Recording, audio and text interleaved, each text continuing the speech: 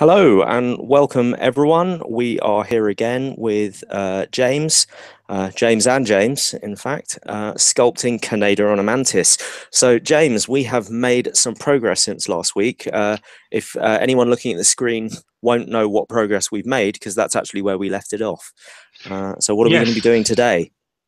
yes. I thought we would start where we left off, just to show the end of the sketch that we did from the last session. And this it was a very loose sketch, but it was really fun to kind of explore where we could take the character on a mount, because it was it was a crazy idea, and of course we didn't have any concept art, so it was great to kind of cut that out, and we already knew what the character looked like, but Yeah, we didn't know what would look like on a mount, and you know what his mount would look like as well. So that's it. yeah, exactly. So it was good fun to sort of explore it, So we did some cool kind of, I guess, experimentation with the posing, really, and then looking at yeah, this Z spheres that's business. correct. Yeah, But you have done a little bit of work in between now and then, have you not? I certainly have, and so here is Whoa. whoa, it's a little bit different. Yeah, um, very different. um, yeah, so I've been able to progress the sculpt quite a lot actually since the last session. I've been able to sculpt I'm nearly done with the mantis now actually, in terms of sort of getting its anatomy where I want it to be, and actually part of the job was to think about how we could make a mantis into a miniature, Yeah, because um, it would be very difficult to make an accurate mantis because of the thin parts. That it's yeah, got some very thin legs, and it would be quite difficult. So we've had to make some concessions. I think in a good way, actually, for the miniature. Um, uh, the main one being the obvious one, is obviously the legs, because we've kind of made them sort of into an armored, kind of big thick they're almost like crab legs actually, yeah, with kind of that go into points, and I yeah. kind of, Well, yeah, we discussed yeah, that, didn't we? Off air, we sort of said we're going to have yeah, to fudge it slightly, and one arthropod is much like another. I hope there are no arthropods listening to be terribly offended. But yeah, I think it's a concept that most people who love miniatures are familiar with. The idea that if you reproduce that something from life, and you just scale it down to that scale without any alteration of the proportions, you're going to end up with mm, something that doesn't actually look like what it started out as. You're looking at a person while flying over a city from an aeroplane. They just look like a blob. Um, so you actually have to blow up the proportions and have bigger arms and bigger heads and bigger faces yeah, and bigger yeah, weapons yeah. proportionally in order for them to look right at scale. Yes, exactly. It's you kind of course, I've got this massive on the screen, but if I was to scale it down, you can just ignore the Uzi and the whole stuff. I mean, that's kind of what we should be thinking about. It's actually going to produce at a much smaller scale. So Yeah. yeah, it's important to kind of have that in the back of your mind when you're designing these things. It's a big factor, and if Yeah, you and of make course, something too small, it will impact the overall kind of look and feel of the model, for yeah, and sure. also just from your perspective, you're wasting time, Exactly. laboring over Yeah. detail, which is never ever going to be Yeah. reproduced. Yeah, yes, that exactly. You could spend a lot of time sculpting detail, and for it not to produce. So of course I've got a very tight schedule as well. So I don't want to be sitting there wasting my time doing that when I Of could be course. doing other Yeah. models. So yeah, it's what I found, that it's something that you learn as you go, and you learn kind of what will reproduce and what won't. And Yeah. having sort of my own miniatures that I've sculpted in my hands that have been printed out and cast, that that was a real help for me, because then I can look at it and say, well, that was a waste, that piece of hair was a waste of time, or Yeah. whatever hasn't produced, I will take note of, and then bring it into the next sculpt, that Yeah, knowledge into the next absolutely. sculpt. So why Yeah, don't you zoom in a little bit and show us yeah, the different features and sort of discuss what you've done a little bit so far in a bit more detail? yes, of Because course. I know what people want. They're like, "Oh, I want to see it. I want to get right in there." And Yes, yeah. So let's start with the head, yeah, because I think really one of the things that I really struggled to get right, and actually in the last session, I was kind of struggling a bit, was the actual overall shape of the mantis head, because yeah, it's got a kind of unique shape, yeah, definitely. yeah. And to get the eyes, because the eyes are really, they're just awesome. They're just such a unique feature. I So can to get really see that such a big wide surface that all the painters are going to do some crazy freehand like segmented painting on those. yes, exactly. I'll also show you there is an option to have that actually in the sculpt, so we can do that and experiment with it. And if it doesn't work, then we can ditch it. But Right, I that's thought it'd be interesting. Yeah, a really fun thing to show you yeah, guys, that we can do, and I think it will come out in the print as well, which will be awesome. So it'd be yeah. great. It's one of those awesome features that are great for washes and stuff like that. Mm, It would look pretty cool. But I'll leave it to you to see if it works or not. But it's something that I can show you quite quickly anyway. So cool. I thought that would be quite a cool thing. So yeah, this is, if I just isolate this. So for I've actually, it's not exactly like a mantis head. Just to go back on what you were saying before, Yeah, I've really kind of accentuated the mantis kind of features, and also designed my own kind of carapace style kind of face, yeah, because looking at the reference that I had, it had this kind of breakup of the surface, but it wasn't distinct enough for me to kind of sculpt accurately. If yeah, I sculpted it like it would have just got lost in the casting and printing process. yeah. So I kind of needed something with a bit more impact. So it was a design decision on the fly that I made to design my own kind of carapace armor. Well, it definitely Um, works for me. I mean, yeah. at the end of the day, any insect experts, I think we said this last week, any insect experts who are, watching in disgust at the lack of accuracy, can please send us some reference photos of 3 meter high mantises, and then we'll reproduce them perfectly, right? Exactly. Yes. Yeah. Please send us some reference, and we'll completely ignore it and just have fun doing what we want to do. But what I'm thinking now is that definitely the mantis has got to have some pretty decent armor, I reckon. Yes.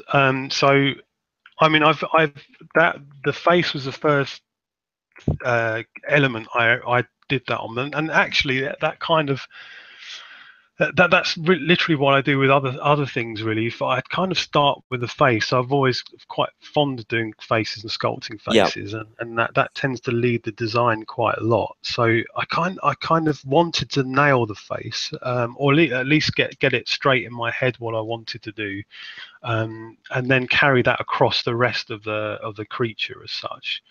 And so really what I've been able to do, if I zoom out and just show you some of the legs. So I mean, I'm assuming everyone's familiar with what a mantis looks like, but I mean, praying mantis. But if you're not, then I mean, a mantis's legs. I've kind of mirrored the shape, the general shape of the mantis, and that the back legs go quite high up and back yeah, from the body, but they kind of jut down as well. They kind of come down in this sort of shape, and then they have sort of forelegs that kind of go a little bit more shallow. So what I was able to do is mirror the kind of, or at least imitate, sorry, the shape, the general kind of shape of the legs, or the direction. But of course, what I've done is I've made them a lot bulkier. and then I've added this kind of carapace armor to the outsides of them, and then kind of sculpted what I suppose is a fleshier, softer, internal muscular sort of aspect to them as well, which I had really good fun doing, and it's going to be a lot easier for us to cast and make this model from that. So, and then on the other side, you can see we've got we've got exactly the same kind of setup. In a second, I'm going to finish this part here. I'm going to show you how I sculpted it, and Oh, then we're okay. going to mirror it over onto the other side, That sounds cool. which is going to be pretty good fun. We're going to have some fun with that. And a lot of these, so for these legs, I was able to actually, if I just select one and kind of hide it. Now I was playing with putting spikes on here, so I thought I'd leave that on there so to show you. Yeah. I thought this was a little bit, it didn't quite work for me, and so I actually kind of settled on these kind of spiky bits here, which I think look much better. Yeah. A little bit like the inside of the other previous miniature I did, Papa Venk, on his weapon, and these should reproduce quite nicely, I think, on the casting and printing. Yeah. Whereas I just felt this looked a little bit, I don't know, it didn't look right on there. It looks slightly out of place, I think. It Yeah. does. So let's. I think probably the issue is that it looks more like a mammalian horn than it does a kind of bit of carapace. Yes, exactly. But saying that, and this is going back to the design of Kaneda. If I turn back on Kaneda's miniature, you can see he has got, and in fact, all of the miniatures in the firm have this kind of horn, Yeah. a lot of these horn features Yeah. on there. So I think they're supposed to be raptor claws, actually. And when I say I think, I Right. know because You know. it's my idea. Yes, raptor claws. So I mean, exactly. It was kind of, I wanted to carry that over, but it just Yeah. didn't quite work. So whether we do it on the saddle or other features, that might work. I just wanted to mirror sort of Kaneda's general Yeah. design. Yeah, in I the- think in the that'd mount. look really cool in the saddle if we can keep that sort of visual continuity going. Yeah. But actually, I really like the stark contrast between the mantis and his rider, because it's such a crazy alien thing, isn't it? It is. It looks quite ferocious, actually. Yeah. I'm looking forward to. I mean, basically, to give as a design overview, the miniature itself is at the moment is very. Of course, it's very symmetrical because I've been designing it symmetrically. Yeah. But I'm hoping that we'll be able to add a little bit more asymmetry to the overall sort of piece and add a bit more composition to it, so that Right. we can make it look a little bit more ferocious. And the other thing is just to make it look like he's riding it. Like instead, it looks a little bit too static at the moment. Yeah. So I'm hoping we'll be able to do that tonight. But it will definitely be something that will feature in the final sculpt. That's for sure. We'll be making it a lot more dynamic. But the focus so far has really been, for me, it's getting the overall structure and anatomy and actually a design direction, because we didn't have that when we first started. So yeah, absolutely. yeah. And that was why that initial session was so important for me, because in a lot of my work, even if I've got a concept, there are a lot of things like, I mean, I normally get the front of a concept, so I normally have to design the back of a miniature myself. So there will be a lot of times at the very start of doing a miniature where I'm kind of scratching my head thinking, well, what do I do there? Yeah. And it's quite a searching process. So it was interesting to watch myself back on the last session and realize that's kind of how I go about doing stuff. It's a case of doing everything wrong until you get it right. If that makes sense. And it makes perfect sense. It makes perfect sense. It's iteration. Exactly. You Yeah. keep on refining out the mistakes until you've got something you're really happy with. But that's the creative process anyway. I think for a lot of people, I think it's just perseverance and pushing things around until you get it right. And And that's what's so fun about the digital medium, actually, and what I always have fun with is that you can iterate quite easily, you Yeah. can experiment, and you can it's a little bit faster, so you can kind of afford to make mistakes and go down a certain design route and realize, and then go and then rein it in and then go down another design route. Mm. It's good, very good fun in that respect. So it definitely helps when designing miniatures that way, especially as with miniatures you don't have to be as detailed, so Yeah. you can sort of go back, and it's not a big loss. So where are we going to start then? Is It's the question on everyone's lips, I reckon. well, we've got this bit here, but I tell you what, as I've mentioned it and we started there, shall we have a look at the face, because I want to make some of the features a little bit deeper on here. But Yeah. the first thing I think we're going to do is actually have a little play to see if we can, and I want to get your opinion on this, but to see if we can make these eyes, because of course they're very Okay. smooth, Yeah. Yeah. but I've got on a real mantis, they're kind of segmented, aren't they? They kind of got this pattern on them, which is quite an interesting kind of pattern. Now I Yeah. don't know if this will reproduce properly, but because this is quite a large miniature, it might be something that we can do, Yeah. and it might make it look really awesome. So I will let's do it now, and see what you think. It's on the surface. So I've actually already set this up because and ahead this time. So what I've been able to do. So I mean I've got this retopologized this head, and I've actually separated the eyes in the topology using Right. groups. So I don't So know if how many people who are watching now were watching last week who don't know much about ZBrush, but the dark areas you've masked off so that you can't, that's right. whatever you do, you're not going to accidentally affect them. And the eyes are not masked because that's what you want to work on.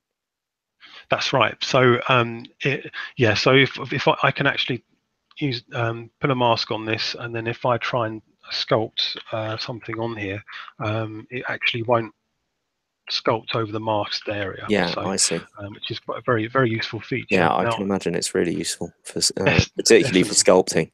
Well, masking is really a fundamental part of digital sculpting for me. It's one of Yeah, the most useful features, and yeah, actually it's fairly underused. I always feel when I watch other people work. It's yeah. a very powerful feature. But the other thing that makes it extremely powerful is that you can use it in conjunction with what are called polygroups. So Yeah. basically on the screen here you've got the head of the mantis, and then it's been retopologized, so all of these squares I've actually rebuilt the head using new topology, and what I'm able to do after that fact is actually polygroup certain areas so that I can actually easily separate them. So of course you've got the different the eyes are different color because they're a different polygroup. So Yeah. it just allows me to isolate them, and then what I can do then is add a mask to that area that's been isolated, and then re-add the rest of the model, and then reverse that mask, and then hey presto, I've literally got the eyes as an unmasked area. So now Cool. if I sculpt anything, you can see it's actually looks like Well, eyes now he there. looks angry. You can see it doesn't affect the rest of the model. So it's Yeah. going to come in. We'll see why this comes in real handy with this noise system. So if I click, I've actually already set this up. But if I click noise here, you'll see it adds these hexagons there. Okay. Now Yeah. I had a play with this, and I don't think when I looked at the reference, I'm not 100% sure, but I kind of don't think they're precise hexagons or I whatever these. don't think they are. I mean, I've never looked at a mantis under a microscope, but I think I I don't think think. they are segmented eyes, but I don't think they're those kind of fly hexagon eyes that you're used to seeing. So I had that thought as well, and I thought, well, this is the nearest thing I can get to it. So then what I did is I another masking thing you can do is, I mean, I've applied this noise. It's called noise maker, and it basically lets you repeat a pattern Right. across the surface. So if I edit this, you'll be able to see, and you get this little window up, and it lets me add all different patterns onto Yeah. that area that I've masked off. So if I go to edit on here, I can add all these different kind of effects on here. So I can use spirals, and you can see it kind of changes the model here. It's quite small, but hopefully you can all see that. And then I can add sort of corrugated effects or a brick effect, camouflage, all sorts of different stuff. Yeah. I found the hex tile to be the closest to what I want, but of course it's a little bit too sharp for our needs. But what I found, I kind of found a way of going about it that produced something quite interesting. So the other thing you can do with this noise is you can make it into a mask. So there's this feature here, mask by noise, and what that's going to do is turn that noise into a mask. Right. Instead of like a 3D feature. Now I can do all kinds of stuff with this now, but what I'm going to do is inflate it up. Right, I'm probably a little bit too much, but using the mask, and then Okay. I'm Right. going to Yeah. blur this, and there you go. Yeah. Yeah. Kind of got that. In fact, that might be a little bit too much. I might want to retain that.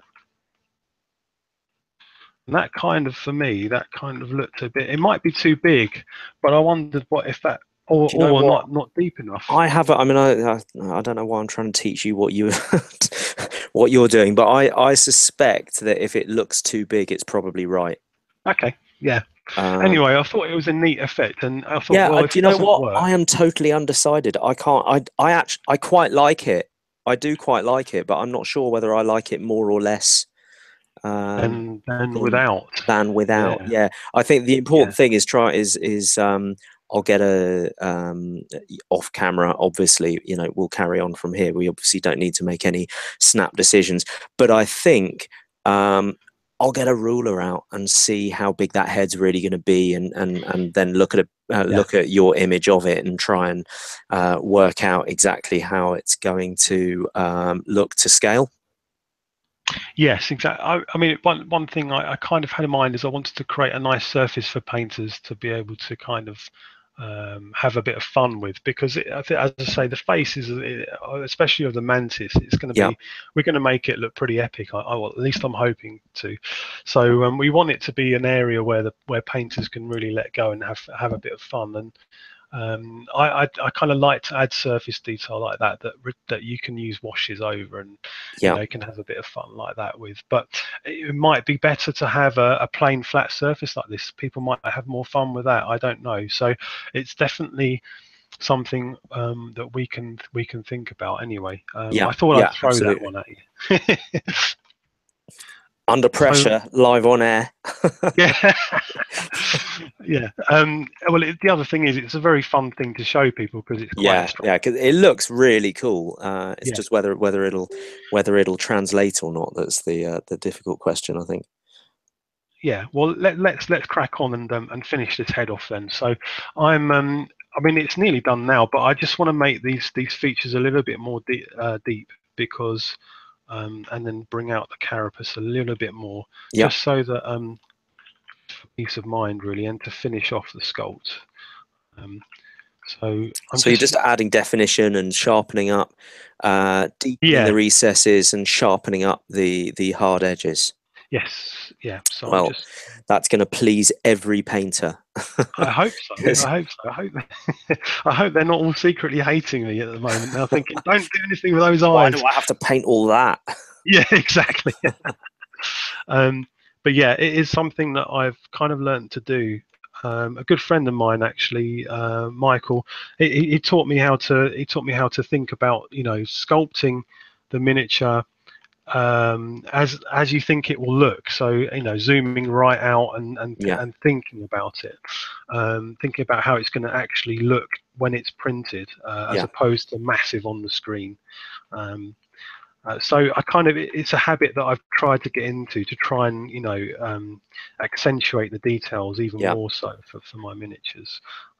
Actually, it does work both ways as well, and I found myself doing it for larger sculpts, and it's not actually good for larger sculpts. It can make them look really odd. Yeah. So it's kind of, it's knowing when to switch it on and switch it off, that I'm having problems with at the moment. But you're lucky, at the moment I'm in miniature mode, so I kind of, it's kind of comes second nature to me. I'm just using the Damien standard brush to kind of create these surfaces. It's a good, I think I mentioned it last session, but it's an excellent brush to create surfaces with, Yeah. and design features. And some of these, of course, won't be picked up by the print, but I think most of it will do. And it's just a fun bit of sculpting to do, really. Yeah. So as you've probably noticed, I've got symmetry on as well, because everything's a little bit more symmetrical at this stage in the sculpt. Yeah, and I guess this, you're probably not, you know, I imagine a mantis's head is pretty symmetrical either way. I don't think there are a great deal of moving parts. Yeah. Yeah, I don't. It's funny because when I was looking at the reference, I could see that there's not a lot of movement in the head, actually, in the head area. It's Yeah. quite, it's quite inarticulate, actually. Yeah, I think they do that kind of weird thing where they're basically a stick with a little pin on the end, and the pin can rotate. I mean, the head just sort of rotates and looks right at you. And actually, something that's very interesting about their eyes is that, you know, normally you're used to those segmented insect eyes, not having pupils. But a mantis's eyes kind of do in a weird sort of way. They've got little I've black noticed dots that. which kind of shift Yeah. around, and I don't know what the science of that is. No, neither do I. It was quite a fascinating. When I had the reference in front of me, I was like, well, what is that? Is it a Yeah. pupil? Is it a? It looks very bizarre. It Yeah, does it look does. exactly like a pupil from a distance, but I don't know whether that is actually how they see, or I don't know. It's very strange. Yeah. It was Cool though. something It I was gives them a kind actually, of character. It gives them more character. yeah. Yeah, definitely. I mean, it was something I was considering of, you know, putting in, but I was like, well, I didn't really understand what it was, and without Yeah. that understanding, it's kind of, I didn't really want to I feel kind of like that's one overstep of the those mark. things that you really want to leave to the painter, because you can Yeah, create yeah, so much atmosphere by making it look in a different direction, you know. And so to have that sort of thing dictated by the sculpt is not always what you want if you can paint it in and change it around, you know. Especially if somebody uses the model, as somebody inevitably will, might be me, uses it as a piece for a diorama. yes, yeah, And this would yeah, be a very easy model to convert because you've got all of those segmented parts. So chopping it up and then resculpting the joins so that they look nice would actually not be a terrible job no, compared to more organic. I know it's organic, but you know, compared to an arm with cloth on it or something where yeah, you know your sculpting has to be really precise. yeah, yes. Yeah, it's good to, and that's the other thing that I've kind of been trying to learn is I can do a lot of stuff in the sculpt, but it's not, a lot of the time that's not desirable, because you know you want to give painters a bit more freedom about how they, you know, how they interpret the model, and that's part of the fun of painting. I will admit I'm not a painter, but I used to be, and I can understand. You know, you want to get it, it's got to be an enjoyable experience to paint a model, and so I try and kind of, I'm trying at the moment to kind of have a bit more comprehension and understanding of how that works for painters and how they approach stuff, because if I can understand that, then I'll be able to kind of sculpt much better models for them, Yeah, and we can all have fun in the process. That's the indeed. ideal. So I'm nearly done with this, actually, but I'm just going to go back in and just sort of get rid of some of these hard edges a little bit, because I think some of them are a bit too hard, and I want them to come off a little bit softer. Um, but the main, I mean, the main pieces that I've focused on are a lot sharper now. As you can see, they're Yeah. deeper. and they should kind of come out quite nicely when I they're guess you printed. need to be careful that the angles aren't too acute because Yeah. if they're too acute, then they won't cast well.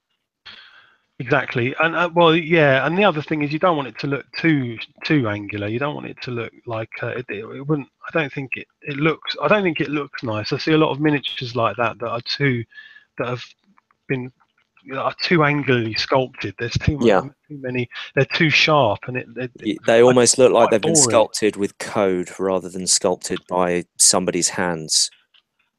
Exactly, and you know what? I kind of don't think there's any excuse for that anymore these days. You've got a wonderful app in ZBrush where you can. I don't want to offend any traditional sculptors out there, but it's very intuitive. You can sculpt. It does feel like it's a very creative sort of process now. Well, I've Um, used it, and I'm not a particularly good sculptor. I'm definitely in the sort of extremely amateur thing. But I mean, I'm used to using green stuff, and mostly for conversions and stuff like that. But I can sculpt a little bit, but not yeah, much.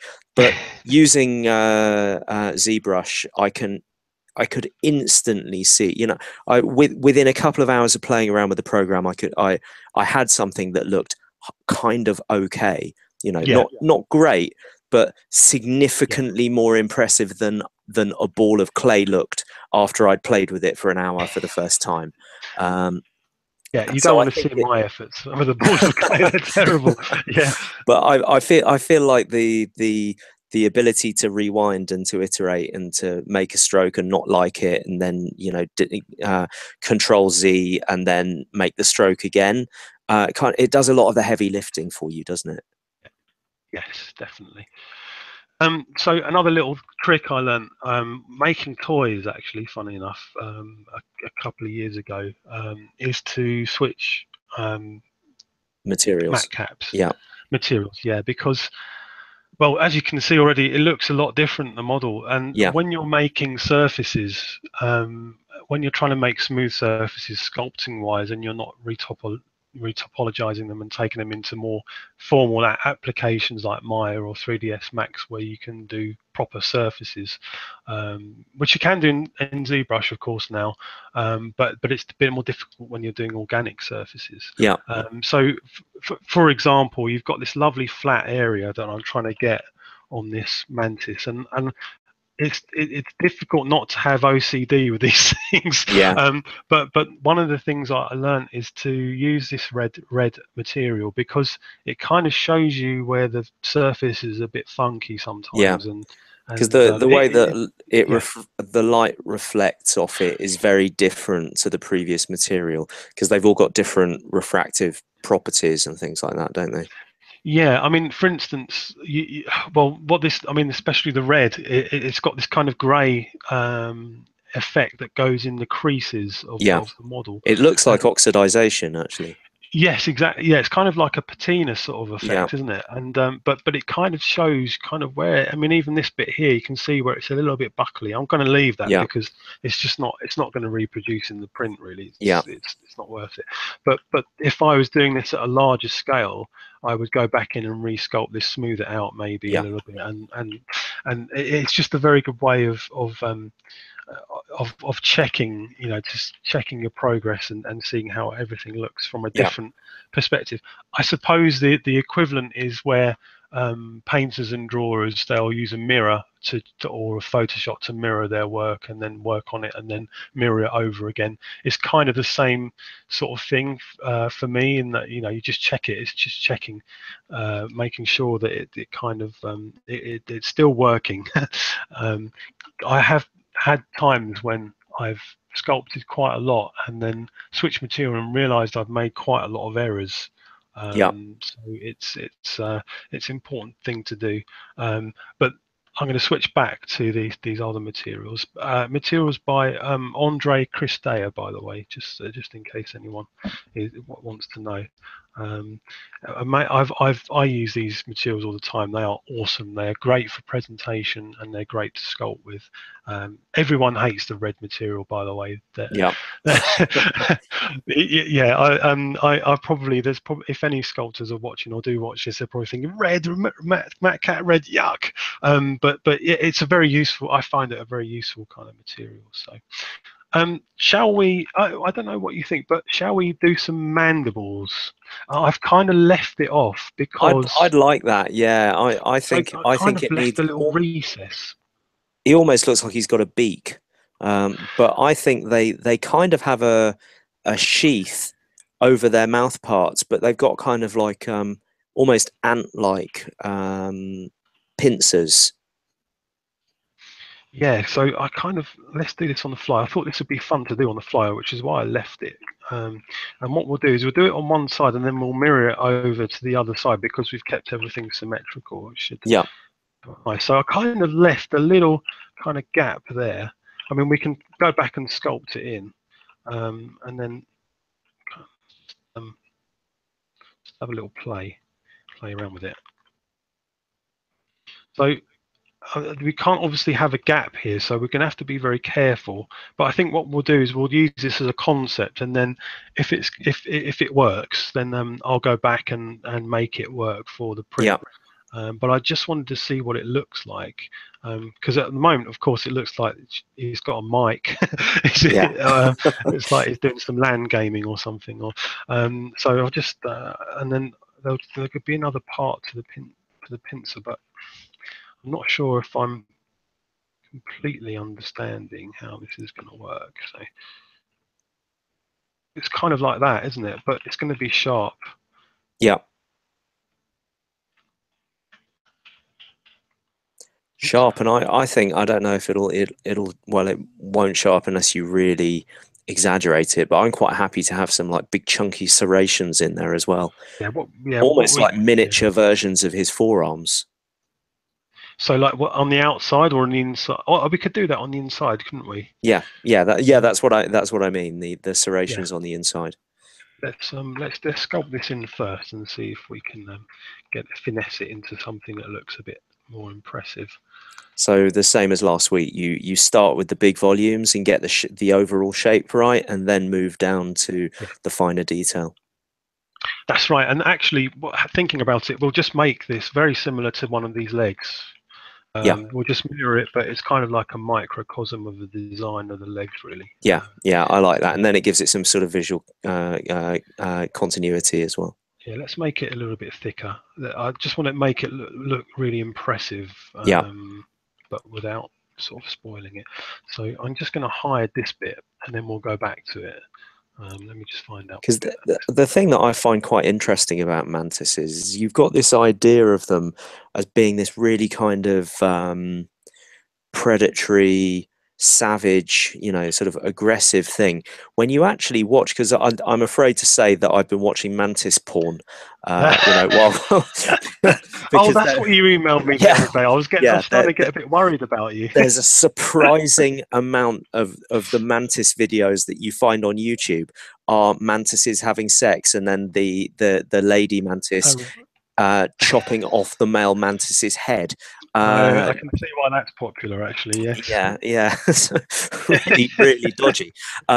But what it is it's great for seeing how they move and how they articulate and that sort of thing. Yes. And when you actually see them attack, they've got this amazingly cool shape.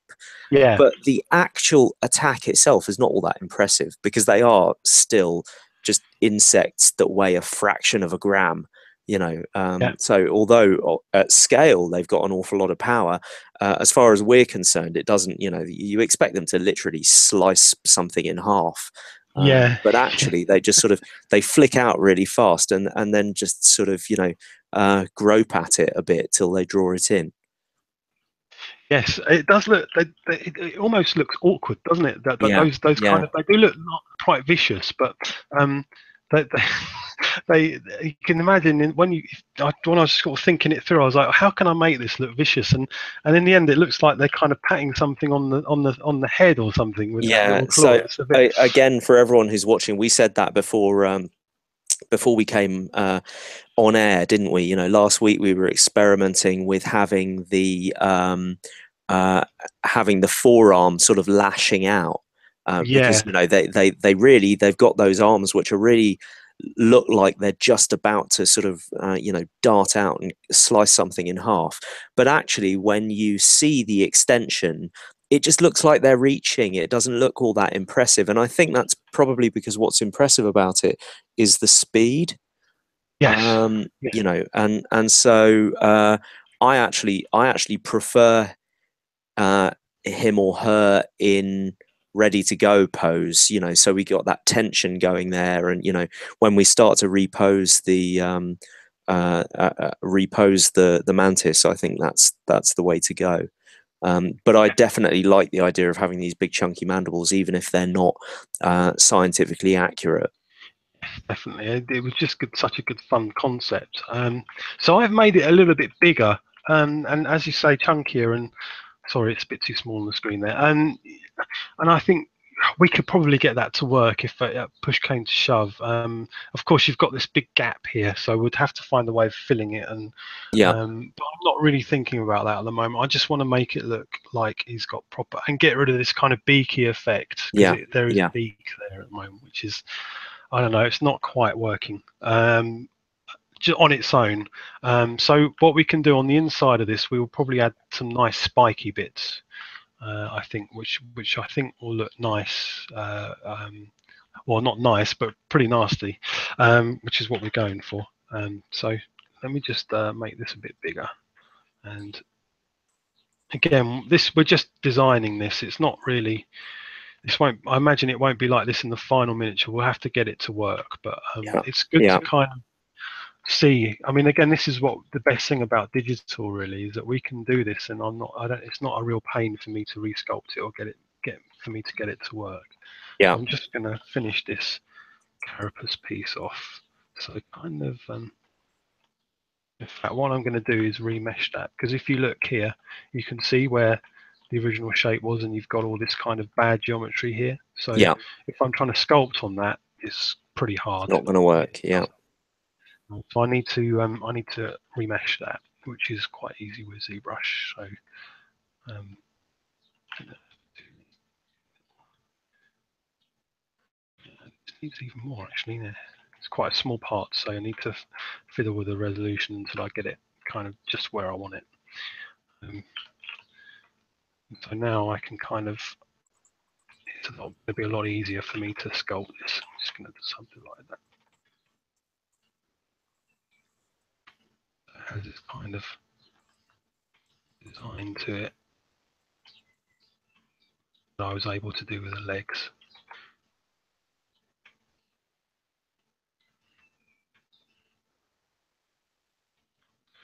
And then kind of make it in the middle.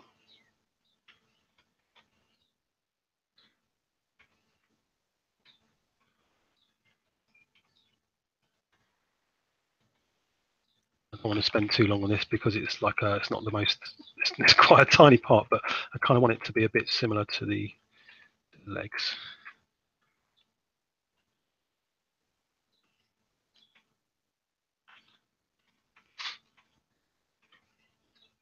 Yeah, I'm happy with that. And then yeah, I'm just going to add some fleshy bits. So I'm just going to overlap.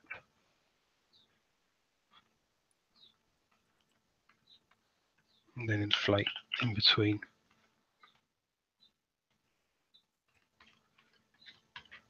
That sort of kind of create this nice fleshy area I can go into again and just cut and cut a little bit deeper.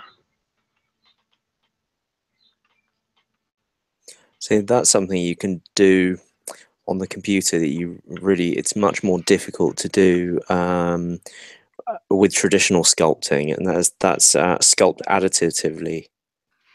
Yes, yes, yeah, I can imagine that would be, well, it's almost impossible for for a traditional. I'm sure there's ways of doing it, but um, Well, it's I think the worst part of it is you've got to judge exactly how much you need to add. So, for example, you're sculpting a torso, and you think the left bicep is a bit small. So you're going to beef it up a little bit, and so you've got to add some clay. You've got to add it all in the right place. You've got to make sure you add the right amount, judge it, is it right, etc. And then you've kind of put it in the wrong place, so you have to push it around and make sure it looks right, and it's a pain. Which is, I mean, it's just no problem at all to do it with digital. It's really quite straightforward. So what I've done is I've kind of nicked one of the teeth off the forearms, and I'm just going to kind of duplicate them along this surface here. Now there are better ways to do it than this, but I'm going to do it the manual way. This is the quick way. It's a quick and dirty way, but sometimes with miniatures, that's all you need, because there's not a level of detail on there that's really that's required. You can get away with being a little bit more. I would not say slapdash, but because that's the wrong that's the wrong thing to say to a client. But you can afford to. You've got a bit more leeway creatively with stuff. So I'm fine with slapdash, to be honest. Oh, you're right. Okay. Well, you're a painter. I don't blame you. Don't say that to John, though. No, I like John. Thanks. Actually, they're a bit. I want them angled. They're a bit angled upwards, aren't they? So I'm just going to merge all those down. So I've got them in one piece, and now I can draw a line across them and rotate them, and then move them down. So I kind of think that's quite a vicious looking mandible, don't you think? Yeah, I agree. It's like, I'm not sure how we're going to get that to work on the miniature, but let's worry about that later. But I think the visuals, we know we're along the right track. So somebody actually said earlier on in the chat, isn't that going to be too small before you'd got it to the tooth stage anyway?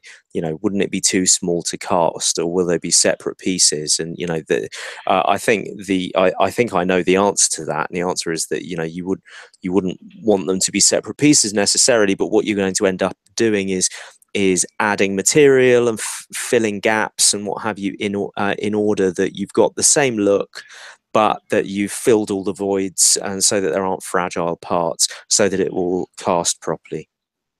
Yeah, exactly. I think there's all sorts of options. I think what I tend to do is not worry about that. If you worry about that, unless the only thing that would change my attitude to that is if I was doing a one-piece mini. Now, if you're doing one-piece miniatures, then you really do have to think about that stuff, because before you start sculpting, because you've got no leeway at all. You have to be very careful about how you go about things.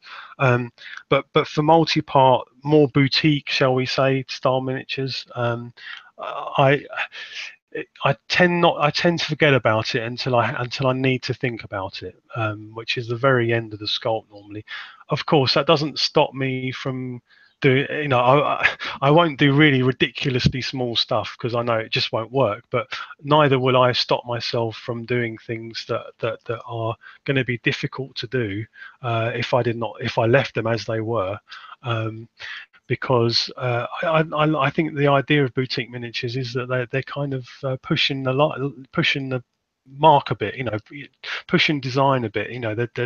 They're designed to be like that, to be enjoyed as pieces, as opposed to kind of knocked about and as war game pieces, I suppose. So I kind of try not to think about it, and then think about it nearer the end of the sculpt. So in this context, really, with the mandibles, we will just literally find some way of joining these mandibles to the mouthpiece, so that it's all one part. Just little things like that you can actually hide stuff. You will be able to hide it somehow. And not impact the design massively. No, because we're talking about such a small area. I have a suspicion that if you added that other mandible and then actually joined them up underneath the beak of the head, you wouldn't notice at all. Definitely, as normal, James. We're on exactly the same wavelength. We are telepathetic, as they say. Well, pathetic anyway. So there you go. Actually, that looks pretty awesome anyway, I think. I mean, of course, if I Yeah, do say so myself, oh yeah, dear. I agree. He's looking a lot scarier, or she. Yes, so I think I it's mean, definitely yeah, yeah, yeah. I kind of, if I kind of merge that down and then stick it into symmetry, I can actually move those together, move them outwards, move them in. There's all sorts of stuff we can do with that anyway. Let's leave them as they are, and that's something we can talk about when we come to optimization and printing. And even if it, we'll go back to it. I do think it's added much more to that area of the head. yeah, I agree. Yeah, it's that works a lot better for me now. It looked like he was too happy when Yeah, it looked like it was a bit chirpy. So it's nice to have that kind of fierceness back into it. So let's leave the face there then. I think I'm quite happy with where that's gone, and as long as you are, mate. yeah, absolutely, absolutely. Excellent.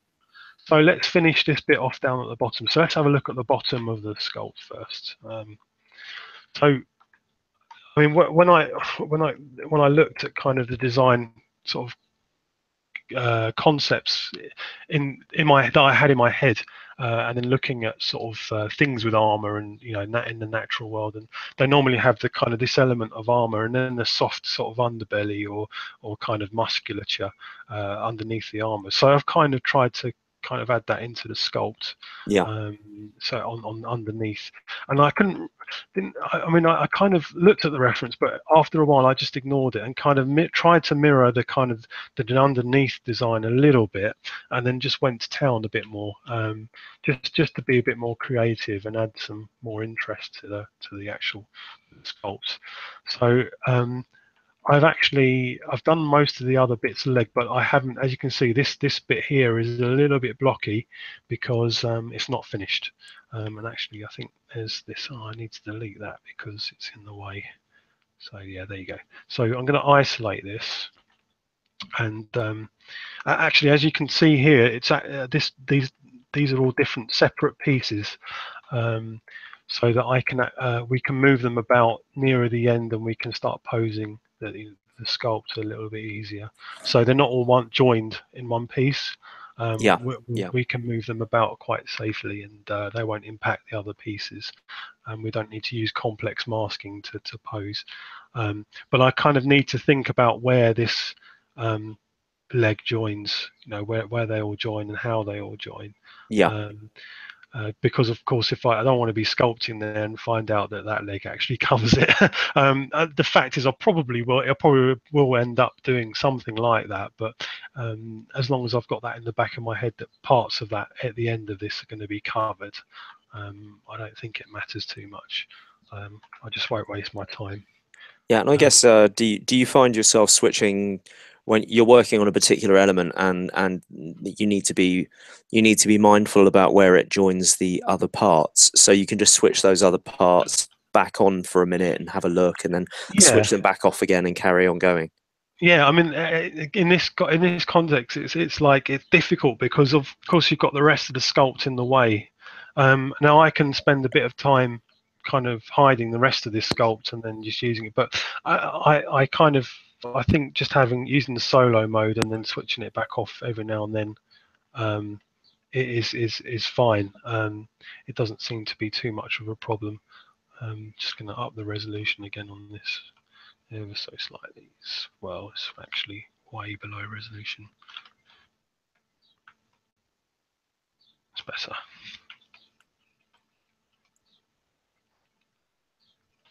Great. So I'm just going to go back and sculpt this now. Make sure it's nice and big on my screen. You can see it.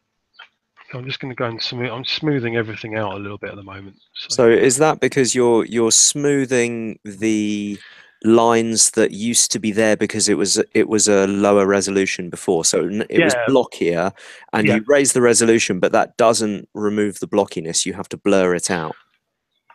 Yeah, because when this was a very low resolution piece that I had before, and then when I re-dynameshed it, I actually went quite high on the resolution. And what Dynamesh will do is try and retain the detail. Well, if the object's not detailed enough, it actually retains the kind of the mosaic-like features of the polygon model that was there before. Yeah. So you kind of have to go through and blur that. Now I wanted this fairly high resolution because I'm going to add a bit more definition to it. Yeah. So I had to add. You kind of have to play. I mean, there is actually a plugin that you can choose specific resolutions for, but I actually don't even know how tight this should be. So I'm just playing around with the resolution slider here to get what I want really, and then I know I've got the rough shape, and that's all that matters really with this. Yeah. And then once I've got that, I can actually then hone in and actually get some better looking definition on it. So it's very similar to what I did with the face. Just to add, although I've got some idea of kind of what this is going to look like, and just sharpening up those corners, and it's quite a fun part of the sculpt actually, just to kind of create these shapes and details and just have fun really. There's a lot of very sort of nice looking curves, but actually it's quite a complicated shape, the object.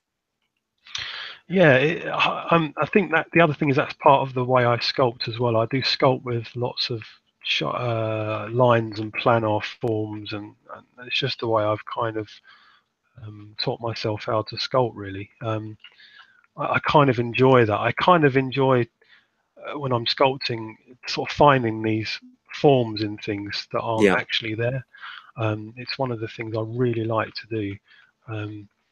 And so for a model like this is ideal for that sort of thing, because you can literally just go to town on finding these kind of amazing shapes here, and kind of making them look like they belong, but also having fun and expressing them, and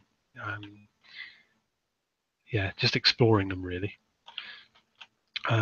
So this is, I mean, really, I'm spending a lot of time on this. It's a little bit of a hidden feature of the model, but I kind of want it to look very similar to the rest. Yeah. So that it doesn't, because I always find, especially with these sort of big, larger models, attention to detail is everything. Yeah. Because people tend to notice more. That they're looking and they're searching more. So I kind of, it's quite important to have that detail on there, and spend the time doing it, because it pays dividends. Yeah. Everything starts to tie together when you've. Yeah, exactly. So you can see here, look, it's clipping over the other leg. I don't really have a problem with that at the moment, and I think we will be merging all of this anyway. So what I will do is, when we come back to merge all this leg together, I will go back and re-sculpt that, so that so that it looks like there's tendons that join the other leg there, or it works anatomically. It ties it together, yeah. Otherwise, it does look. It looks a bit funny. It looks like they are separate pieces that have been stuck together, because that's exactly what they are. Exactly, yes. And you can see it here in the rest of the sculpt. We've got this bit that's clipping over here, and I can move that out, but then when that's probably what I'll end up doing, and then add an extra bit of clay in there that looks like tendons.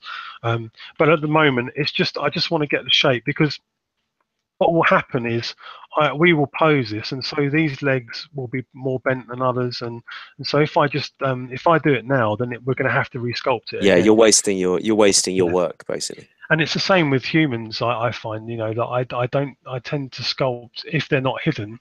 The joints are the last thing I sculpt when I'm doing humans in that way, because I will search and find the pose first, and then fill in the joints after. Yeah. And so it's a similar concept to what I'm doing here in that respect. So I'm just going to go back to this, and I think I want to pull out another form actually. Yeah. What's nice about this bit is it's not symmetrical at all, whereas the other stuff was. I was able to take the legs. So if you were to look at the front, this one here, from the front, it's completely symmetrical. Yeah. Where I was able to isolate it and then take it into make it a separate part and then add symmetry to it. And sometimes it's desirable because you're doing I wanted this to look a little bit more uniform as it's like an armored bit, and have a bit more kind of pleasing shape to it, which you get from symmetry sometimes. And then what we can do later is we can add some dents and a little bit more maybe feature to this. Not too much because it's not a big part, but to make it look individual and separate from the other leg, which I've mirrored over as well, and it's identical. So we can revisit that as well. But I'll continue on sculpting this, and I think I'm kind of done here. I don't know if you noticed that you lost me. Oh no. Good.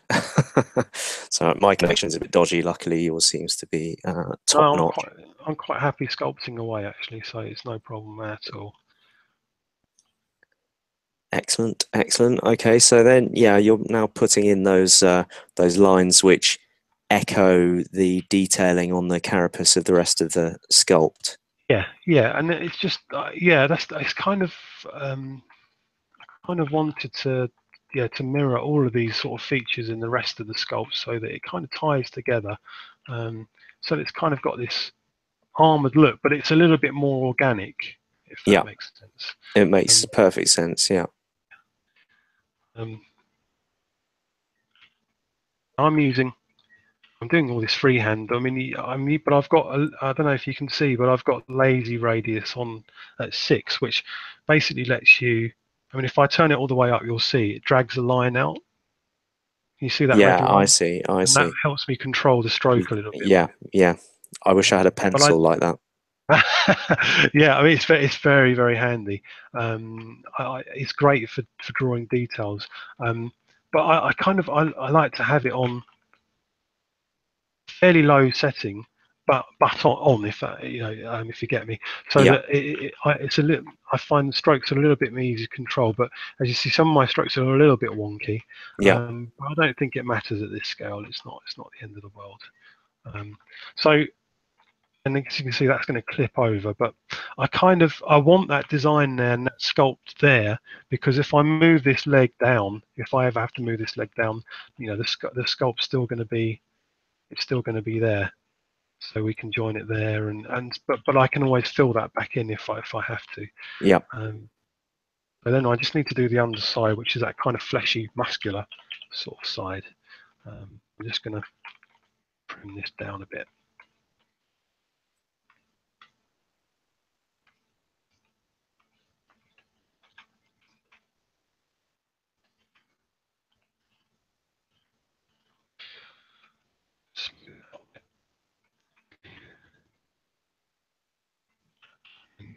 And just add these.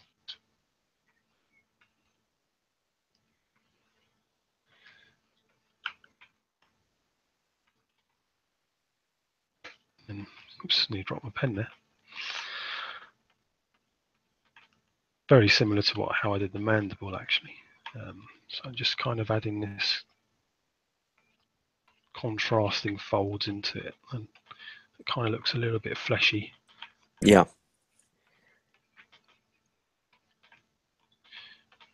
And then do you inflate it a little bit afterwards, or are you just? Yeah, I did. I might not do that. Let's see what it looks like. Again, this is the underside, so I want it to look a little bit like this, but not. But I want it to look a little bit fleshy. So I'm just going to give myself a bit more resolution and just kind of add these forms in there, and then I might just inflate the edges ever so slightly. For the mandibles, I kind of thought inflating would work well because it was a smaller object, so I kind of wanted to make it look, accentuate it a little bit. Yeah. But I think that looks pretty cool as well, actually. Wanted this bit to look especially fleshy, but also I want to create these kind of forms as well. That's kind of on the rest of the sculpt. So it's kind of like the front with the carapace this is kind of uniform, and then this is a little bit more fleshy and chaotic. Yeah.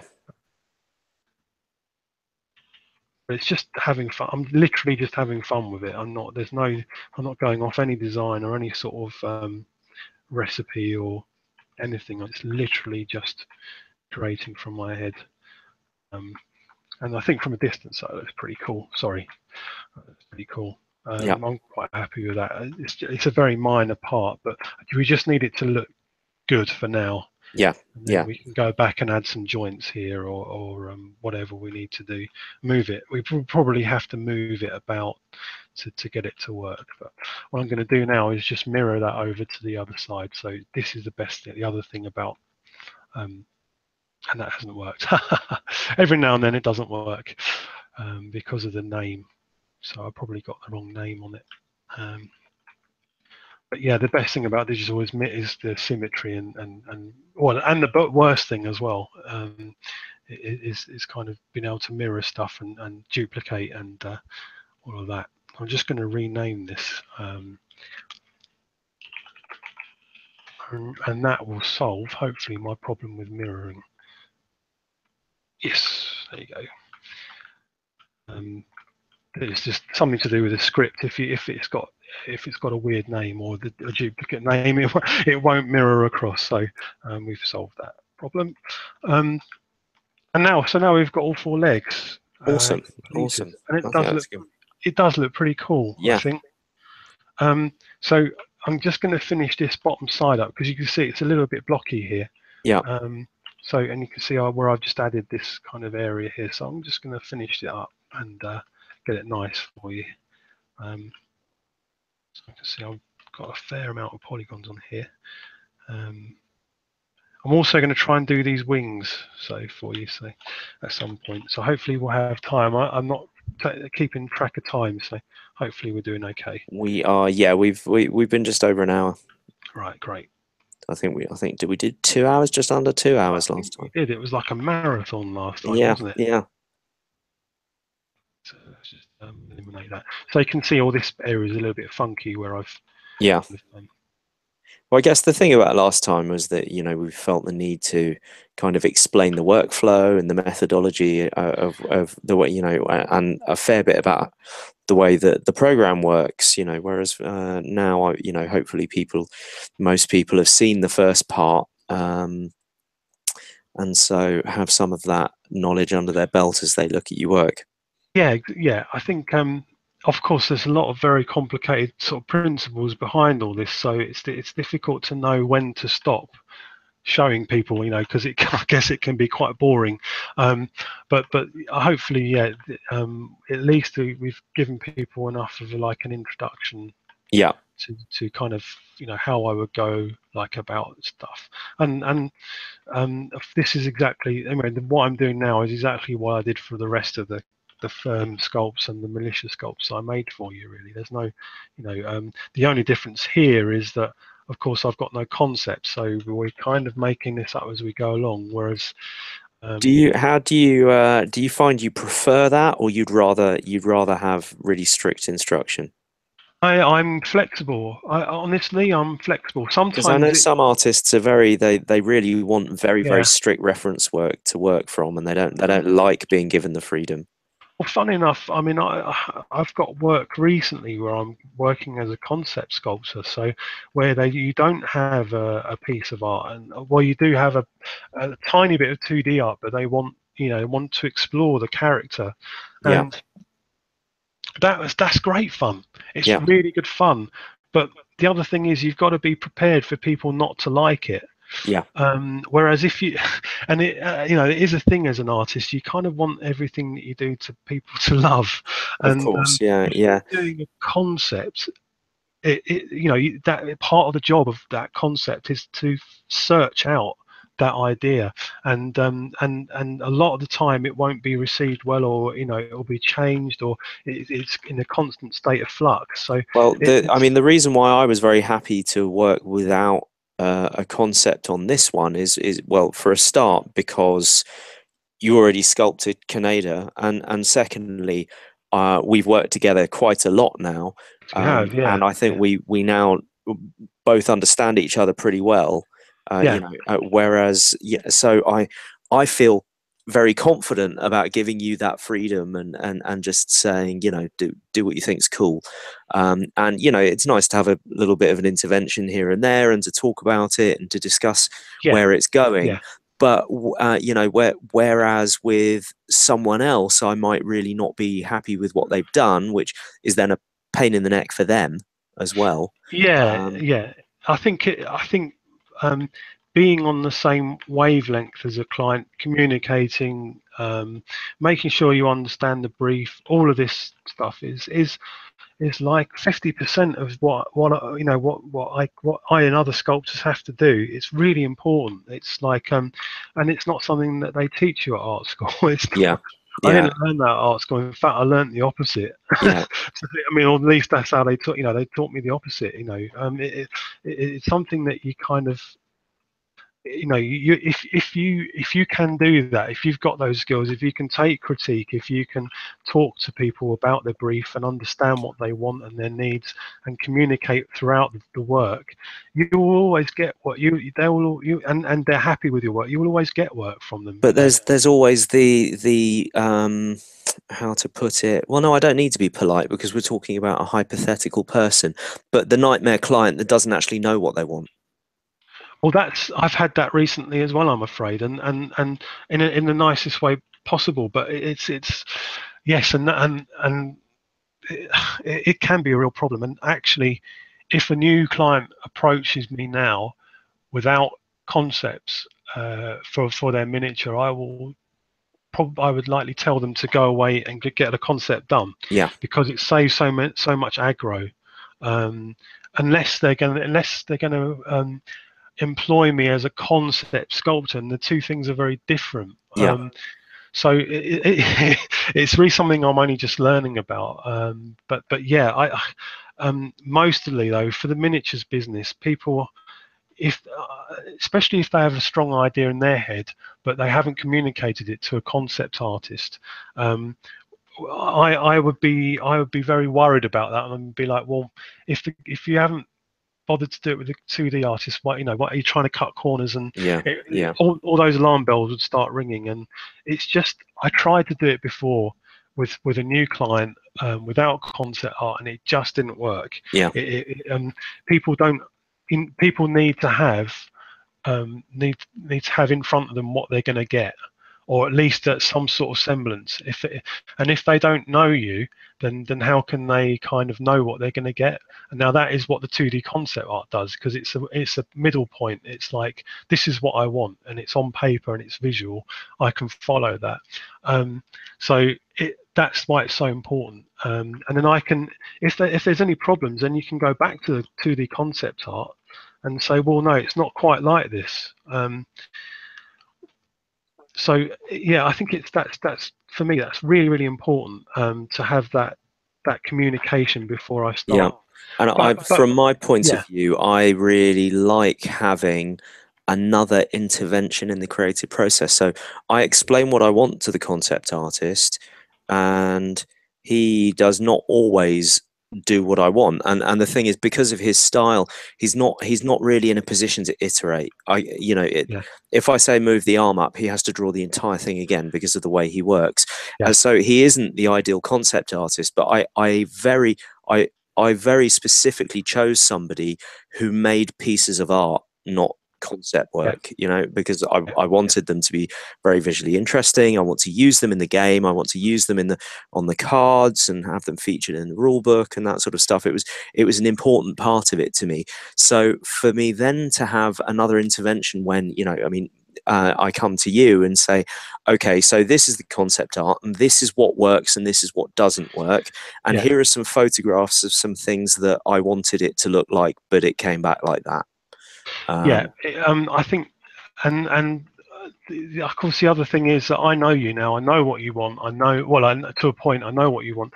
We can sit and chat about stuff, and so in this context, I'm quite happy to do this kind of searching concept style sculpt for you, because I know that it's very clear in our heads what we want. and there is going to be a bit of give and take, a bit of leeway, a bit of backwards and forwards. But I know that that's going to be taken in in good heart, but for a new client, I just don't know that that's the case, and so it is very difficult unless the actual job is like a concept sculpt, in that the client has no idea what they want either, Yeah. and it's a searching kind of process to find what they want, and normally that is a lot more expensive, of course, Yeah. Yeah. because there's a lot more work involved. But it's different, and it's difficult to do with miniatures as well, because at the end of the day, you need to do a miniature that actually works, that's going to work as a printed cast piece of art. So it's doubly complicated when you don't have a concept, because you don't have the amount of freedom that you would have normally. Yeah. I mean, I think probably the largest difference between our concept art and sculpt have been the poses more than anything else. There are certain Yeah, poses which work in 2 dimensions but don't work in 3 dimensions, for example. The anatomy doesn't work the way, because you have to think about it in 3 dimensions. Obviously, you have to think about the muscles that you can't see in the back, for example. yes, yeah. I think what I feel I've been able to add to a lot of my miniature work is a little bit more dynamism to the how stuff is. I've been able to pose stuff, and I think that's mainly because of the 3D format. You can play around a lot more with posing, and play around with the dynamism of Yeah, it a little bit but more. you Whereas, of also course, a have to 2D understand it. artist, it's difficult for a 2D artist to have that awareness of ultimate awareness of 3D spaces. And I mean, 2D artists are amazing. I'm always absolutely in awe of what they can do. But no matter what they do, they just literally can't turn something in 3D space like I can. Yeah. That's the bottom line, I guess. And also, of course, it being a digital medium, I can actually afford to push it around the screen a bit until I can get it right. So So I you kind of, yeah. basically have to interpret, really. Yeah, definitely. You look at the spirit of the thing and then try and recreate it Yeah, in 3D, yeah. taking the spirit rather than copying the detail of Well, I the think there's pose, the probably muscle tension, etc. thought with that. There's some sculptors that might just literally interpret what's been put in front of them. The concept, literally try and replicate it. But I've had more success with sculpts when I've done my own thing to a point. Of course, I will always chat with the client chat through the client. Well, as I did in your case, James, we had a Yeah. good chat about it. I kind of understood where you wanted to go with stuff, and I think that's kind of the middle point, isn't it? It's meeting in the middle, and just enjoying the process as well. That's really And important also for me. finding people who you can work well with, and people who Yeah, understand your points, understand and share your point of view. I think one of the things yeah, that I said to you when we first started talking was that wandering around the internet, you see an awful lot of really generic looking 3D sculpts. yeah, Really boring, soulless. The pose literally looks like somebody has taken an artist's doll and posed it. You don't, it's like somebody, rather than somebody, leaping off a building, somebody's standing on one leg faking the pose of leaping mm, off a building. Do you see what I mean? The muscle yeah, tension yeah, isn't right. The yeah. the movement of the pose isn't quite right, and you see an awful lot of that where it just looks like somebody's taken a T pose and just Mm. bent it around until it's in the shape they want, I and think called I it a think day. largely that's exactly what's happened. I'm Yeah, afraid. yeah, But look, at the end of the day, I'm not. Anatomy is something I'm still learning. I will never stop learning.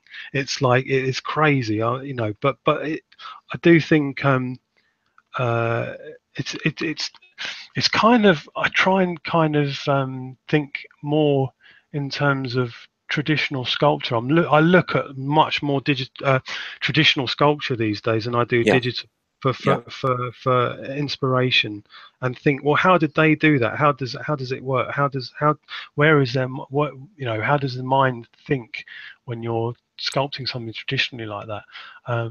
Of course, I mean, I went to art school. I kind of understand the basic principles of all the sort of the basic stuff, form and composition and all of this, and I did a bit of life drawing, so that kind of really helps in that context. I think with sculpture, it's literally like practice, practice, practice, and the one thing I found is that there's so many other things to learn with 3D. There's so much stuff to learn that it's easy to focus on the wrong things and not the things that you want to get right. So for me, I'm constantly focusing on anatomy and not worrying about texturing or UVs or anything like that.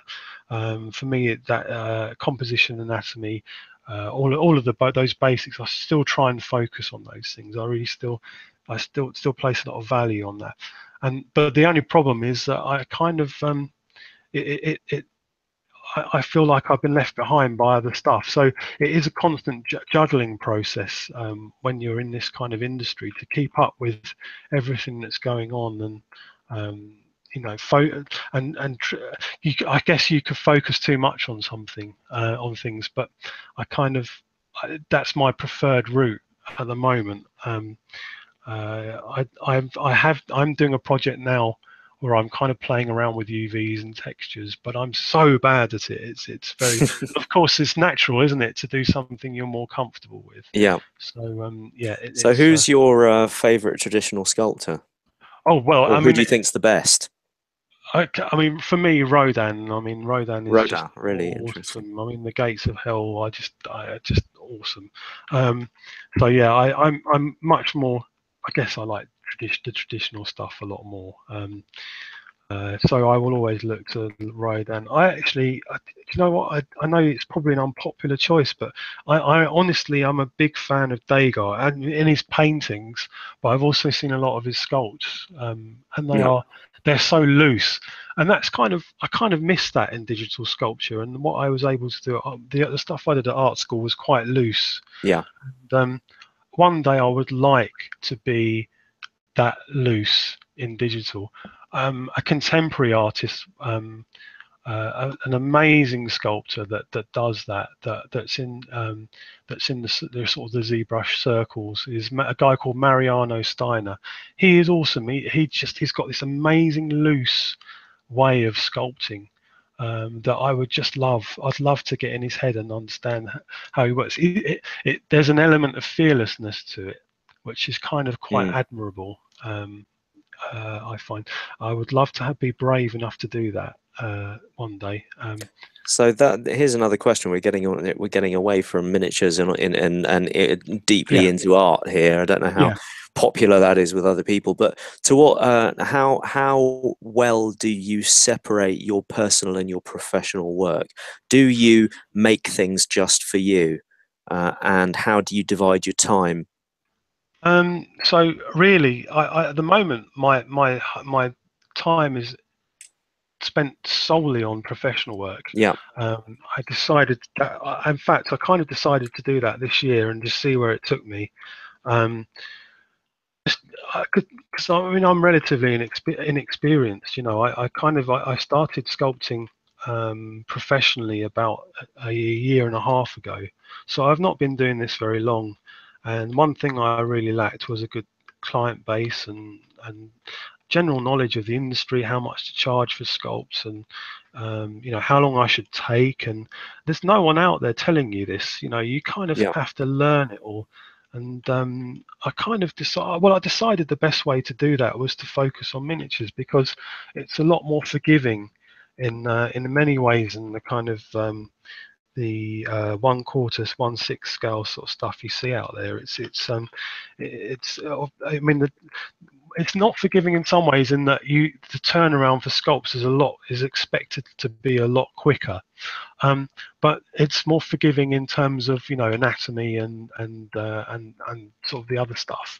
And so I was very good at faces, but I just was not up on anatomy at all, and it was something I had to work on. And so I felt that miniatures was a good way to kind of pursue that and get paid for it, and also learn the process of how to deal with clients, how that all that worked, and you know, how just I think the big thing for me is not learning how long it took me to do stuff, and then charge for it. It was a massive thing to learn, and so I've been able to do that, and that was, for me, that was very important, before I started looking at further afield as such. But I've had a blast doing this sort of stuff. It's such good fun, and I've kind of met some amazing people like yourself, James. Uh, so it's been really good fun. Yeah, I guess it's So very, I mean, it's a very different thing to study something and to go to art school and to, you know, really, I don't know how, you know, from what you said, it seems to me that that your focus, or the focus of what you learned at art school, was very much about art, not so much about professional skills. yeah, I mean, I can only speak about my own experience, but my experience with art school was mixed. Firstly, like, I liked my tutors. I liked my, you know, I was a mature student as well. I suppose that makes a little bit of a difference. Um, but it was very popular to kind of bash the tutors and bash the course and all of this. But I liked them. I had time for them. They were nice people, and they taught me quite a lot in their own way. But in the context of being a professional artist, I don't think they taught me a lot, really. And maybe that sounds really arrogant. I don't know. I've always learned much more from experience than someone teaching me. Yeah, But that's, I think maybe that's my character, not necessarily their fault per se. But I think the other thing is, with modern art schools, you are very much left up to your own devices. So there is a little bit of self-schooling yeah, it's an kind of environment in expected. which you teach yourself, which you are able to teach yourself, rather than, you know, a place where they're going to tell you what to do. Yes, exactly. It's well, and in that way, I guess I was lucky being a mature student, because I kind of understood that concept, and many people didn't. Um, and that was a shame, really, because it kind of affected their art education. It was quite an important concept to get across.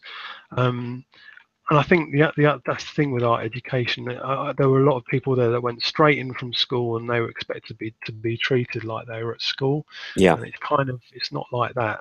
It's not really that sort of place, you know, art school. It was, so I was kind of more at home there as a pure student, in that way. So I kind of feel a bit lucky, and I actually got to know the tutors really well, and I ended up teaching there or doing some sort of teaching assistants there for a while, after I graduated, which was really good fun, and a very it's a lovely experience being able to teach. It's humbling, and it's good fun as well. It really you actually learn a lot from teaching, which was, I found, surprising, but very enjoyable. Um, it's just a shame that the education system in this country is so rubbish, and that was my main problem with art school. It wasn't necessarily the art tutoring or anything like that. It was just the way that the education in this country is, the way it's structured. It's just not, it's not very good. it's kind Um, of exam and assessment focused rather than learning focused, I guess. So, what are you doing with the wing? I think you were smoothing it out or something, Yeah, right? I'm trying to get a nice shape. So I Yeah, purposefully left this other wing here so that I could sculpt it for you on live. And Yeah, I kind of, I mean, I started with a very loose shape, and then I'm kind of flattening out and smoothing it. Yeah. Um, So is the other one finished? it's yeah, to a point. I think to a point where I'm ready to show you, and then get feedback, and then see where it goes. I mean, we might have to inflate it up, or to bring out those details. Yeah. But as a concept, I was kind of like, yeah, that will do for now. It looks very wing-like. Whether or not you agree with that, well, Yeah, well, again, I'm not an expert on mantis wing patterns, and no, frankly, I don't think it being entirely anatomic. yeah. So I'm just gonna up the lazy radius again, uh,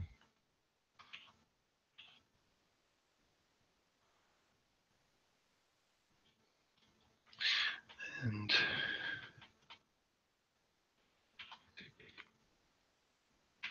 well, I'm back. My connection died again. I could tell. I'm just continuing like nothing happened. So yeah, I So was just saying, I think they definitely the pattern on the wings looks good. I might like to see just like a little bit of texture somehow. yeah, we can add that definitely. Yeah. We can add a bit of noise to it. Maybe we'll just have a little play with that. Let me just finish this off, and I'm doing all this by hand, and my monitor just went crazy there. So literally just slipped right out of my hands. So. Yeesh. Which is all right because it's on this big sort of pole thing at the moment, hovering over my desk. So it's um, So I can't quite see. Are you engraving or or it's or, out. or adding It's there? coming. I'm actually adding. I'm Right. using a brush called Orb Cracks by a guy called Michael Vicente. It's just an awesome brush. I use it all the time. It's brilliant because it creates this amazing kind of deep effect. Very different to the Damien standard brush that pinches. This It's kind of sharper, isn't it? it's got a nice sharp effect to it. Yeah. So I think we're just gonna just create these patterns. So it kind of, I mean, we only need to do it on the end of the wing because it's the other stuff is not visible. But a bit of studying of wings. So like this is kind of the process I came up with. And it looked similar enough, and I think for this sculpt, it's probably that's what we're going for, isn't it? Really, similar enough. Yeah. Yeah. And, and I quite like this effect anyway. It kind of looks nice, and the other thing is it's got quite a clean effect, which I kind of like. So I think adding a bit of texture to it afterwards might work really well. I'm Yeah. quite happy with that stroke actually.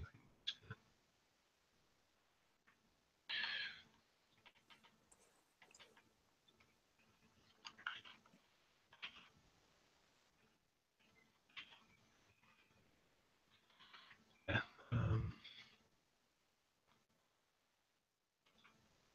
Make sure it's similar. Yeah, I think that's about right. I mean, I think that kind of looks. They look like wings to me, but Yeah. No, let's. I agree. I mean, we can mask these areas out and add a little bit more kind of maybe a stripy sort of texture or a crinkly sort of texture to it. I mean, Yeah. we can go back. In fact, we could do it now. We can go to noise and just add some noise to it if I can frame. Um, so I mean, that noise will you just get random noise at the moment. That's probably not desirable. But we can kind of play around with the strength and kind of scale it up. And so we might go back and do that later. Yeah. Maybe more of a pattern based noise will be appropriate there. We can have a little play around with that. I don't want to do it at the moment because I would spend all night doing that. I don't think that's appropriate. But yeah, definitely. I think, and then of course the other thing that we had last time during the initial session was that how do these wings work? I mean, is the beast able to use them? And I think we kind of said, well, maybe but they are tied down. And I think when I looked at saddles, and especially I've been looking at kind of samurai sort of saddles, because like Kaneda's got this kind of Far Eastern Yojimbo look sort of Yeah. thing going on, and I kind of wanted to imitate that on the saddle somewhere, and maybe in the design. And so I was kind of thinking, that we could have these sort of elements, and then this kind of Japanese saddles, they have this sort of flap out the back, bit of cloth over the back of the horse, as do a lot of other sort of warrior kind of riders, I noticed. So it was something cool I saw in the reference, and there's a nice big area to sculpt in there, so we'll probably do something cool there, maybe put some ammo belts and stuff on there. Yeah. But also we can actually add a clip, add a sort of belt around the middle, and that will actually keep the wings from opening up. Yeah. And chucking him, sending him flying. Sending him absolutely flying, yeah. So that's kind of how we will get around that kind of that problem. So I'm just gonna. We've got a bit left, haven't we? So I'm just going to see if I can do this back end of this of the seat, because this is the skull sculpt I did last session. Yeah. So I'm just going to finish it off a little bit, and as you can see, it's a little bit more like a gorilla sculpt, gorilla skull now. Yeah. I've kind of made the forehead a little bit bigger. And added this ridge, which is quite, as you said at the time, is very prominent. Yeah, it's really far more distinctive than you'd think, and their cranium is actually really tiny compared to the size of the face. Yeah, so again, there's a little bit of leeway here, so I'm just going to finish it off very quickly. And I think the other important point is getting the teeth right, because they're another thing which is really distinctive on a gorilla. They've got those sort of big canine teeth, both top and bottom. They kind of jut out in a strange angle. And actually their front teeth, their front incisors are quite short. They're sort of short and blunt. Yes, so it's just kind of getting that right, and finding where our artistic license is, and seeing what we can. Try and make sure that's not too thin, because that's going to cause a problem when we go to print it. And although I tend to ignore these things, I think it's worth kind of filling that in just in case. Yeah, so that's normally something that you think about at the end. You go over it with a fine-tooth comb and make sure it's castable. But if something occurs to you while you're doing it, if I see something obvious, then I'll try and kind of sort it out on the fly as well. I mean, I like I said, I don't actively look for those, but if I come across them, then it's normally better just to sort them out as you go. Yeah. Normally that is kind of the sort of things you come across in like that are kind of the thinness of the sculpt. Some, because I could see here, in fact, that's still a little bit too thin where this nose bone is, the nasal bone. It was a little bit too thin there, so that would cause all sorts of problems when you go to print it. Yeah. So, I kind of finish this off. I'm not going to worry too much about the teeth. I might come back to it actually, and anyway, but I just wanted to get this a little bit better. I guess you just want to see how much space it's going to take up, and how then zoom out and see how prominent it is on the sculpt, that sort of thing. Yeah, definitely. And again, the other thing is this sculpt is not. We're not going for uber accuracy with this sculpt. It's a fun interpretation. So we don't want to get too caught up in stuff. Initially, anyway, we can go back, but I'm kind of happy with that. If there's no, I mean, if you had light, if you had shadow, this would all be in shadow anyway. These pits in the skull, so I'm not going to worry too much about it. I might just focus on the ridging a little bit. If that made that dynamic, which is not good. Just going to add a bit more intensity to that. Yeah, I think it's almost symmetrical, the way that the nose, the skull at the nose, and then the skull at the ridge. They sort of mirror each other. Yeah. I'm going to leave that there. I think I'm definitely going to have to revisit that, but with reference, and then with reference on the screen, and make sure I've got it to a point where I'm happy with. But I think the size is about right, and I agree. I think had it's it. making the Yeah, right visual impact anyway. yeah. I think I had it lower, and then I added this chair kind of back to the sculpt,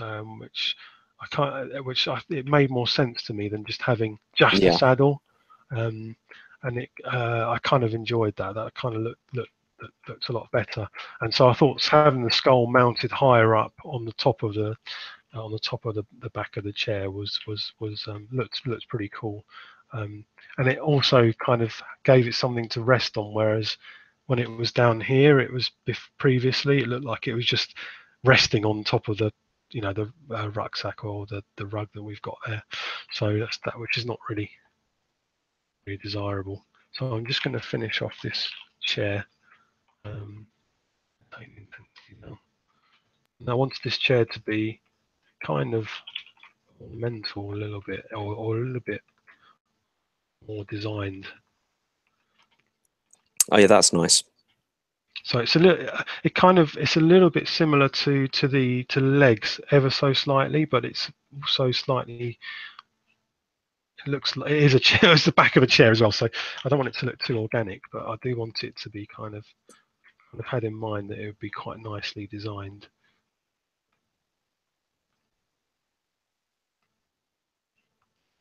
It's kind of like a little display on the back end of a fearsome display. So I kind of want to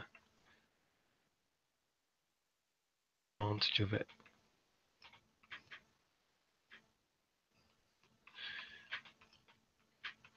It's just a little attention to detail, things like that. I kind of like doing. It's probably getting too detailed at this point because we want to.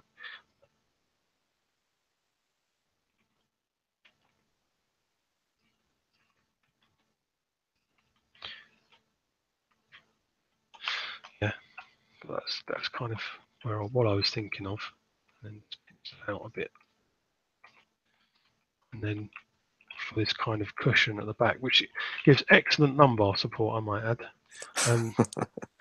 I have no doubt. And so pretty much you've just plonked the figure on there just to have a sense of what he's going to look like, and you'll come back and work on that in more detail. Yes, somewhere definitely. down the line. Yeah, I think. Well, we might try and sort of.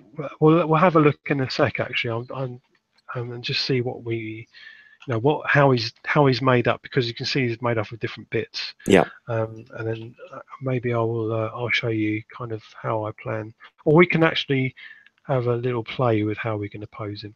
Yeah. I think that will be fun.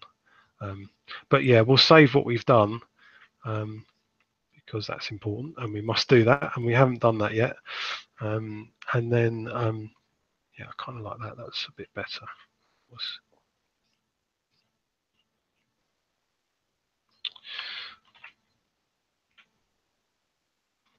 Yeah.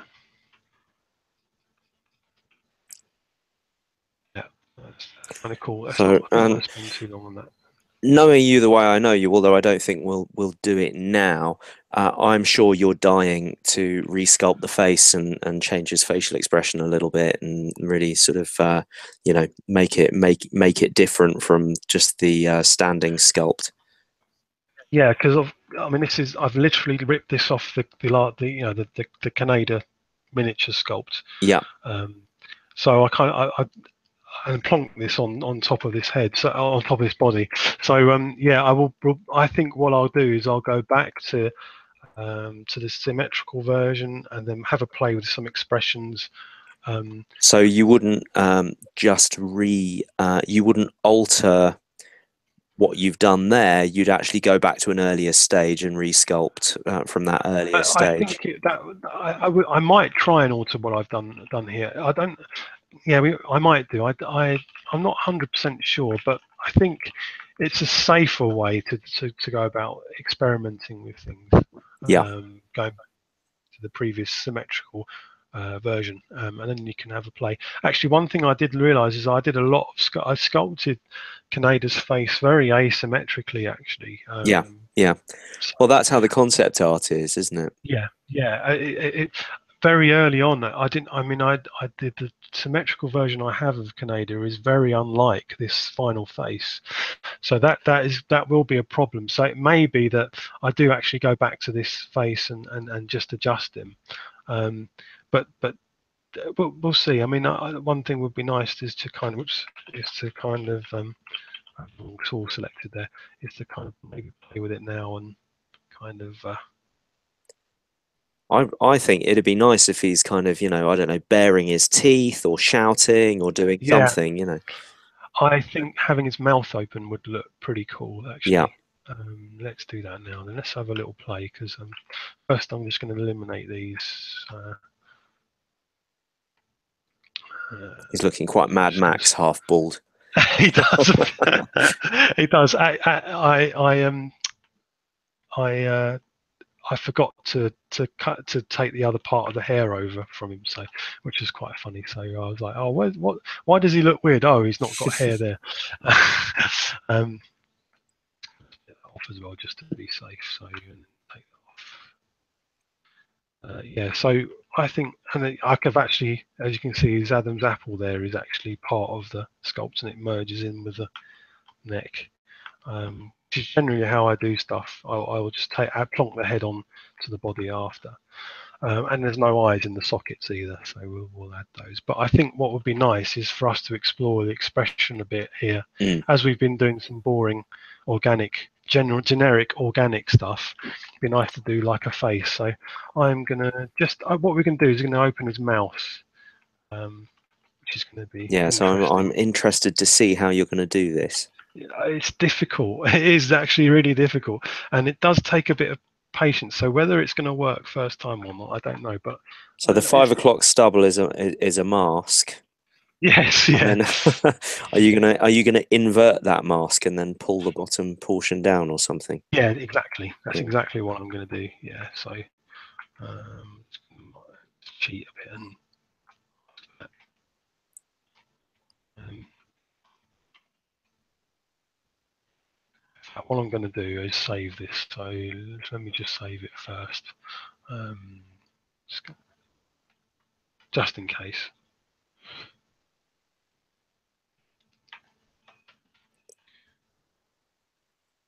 And then,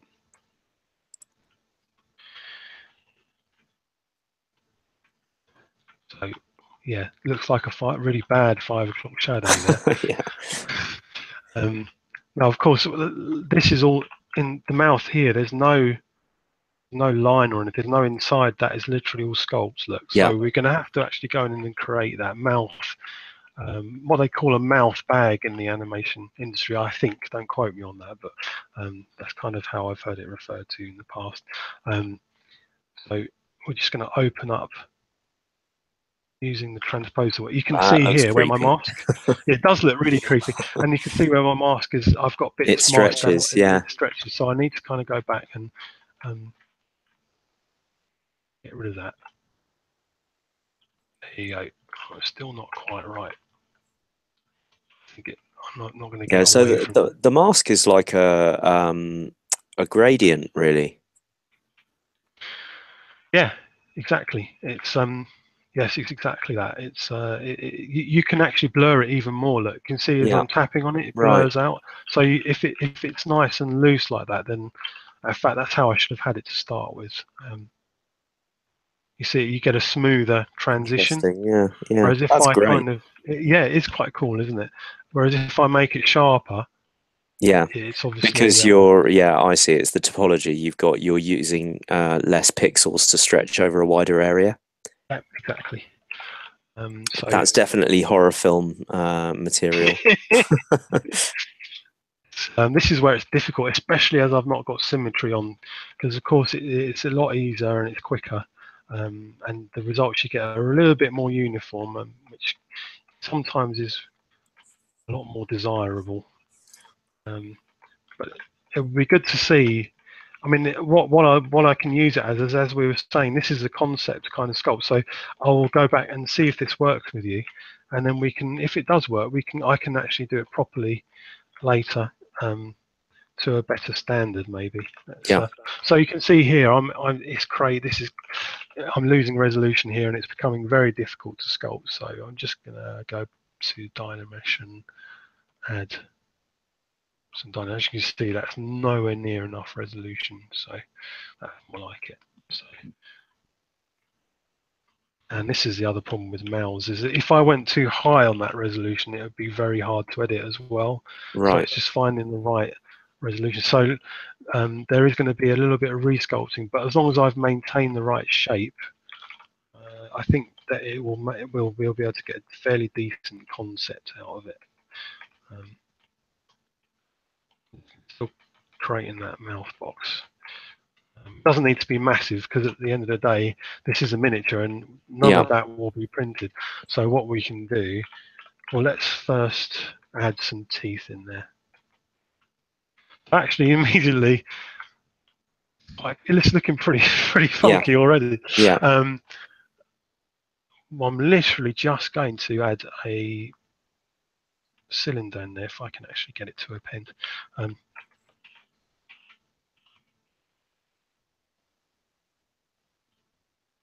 Does it get annoying having to make a huge one and make it tiny every time?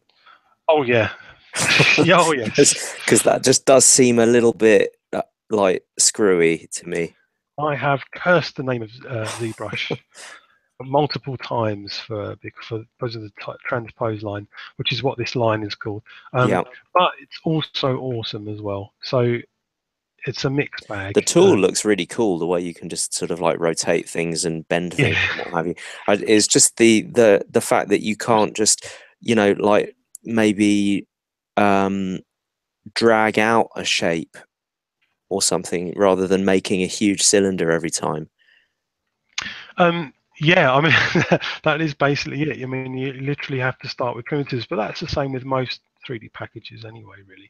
And I think with Dynamesh, you can do all kinds of stuff that's kind of outside the norm as such. But yeah, it is. There are these kind of 3D principles you have to learn when you first start learning 3D, and they do seem kind of roundabout ways of doing things. Yeah. But they're not so bad once you learn them. Once you learn the basics. So I've literally just added teeth there, and at this scale, all you need to do is add just a few lines on there. I'm just going to use the cracks again because it is an awesome brush for that.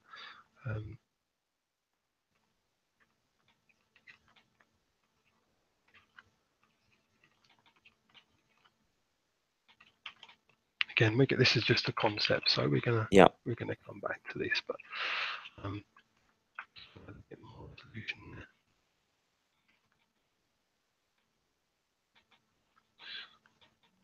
Always saves at the worst time. Auto save. Yeah, so you get a bit of lag, don't you? Yeah, and then actually this is quite useful because I mean what I would do here is just create a tiny indent here, but only slight, because what's going to happen when we send this to the caster's going to have kittens, because they're like, we got cast teeth. Yeah. They need to be, have this be filled afterwards. So actually, this is a really good way of making teeth for miniatures, because you've already got that pre-made backfill for everything. What do you think? Is he looking Kaneda enough, or does he look? Yeah, he needs to look a bit angrier. I definitely like the he? teeth. I think he needs to look angry. I think we've got to wrinkle the nose and have his forehead coming right down, and maybe he's bulging his eyes. Sort of a real shout.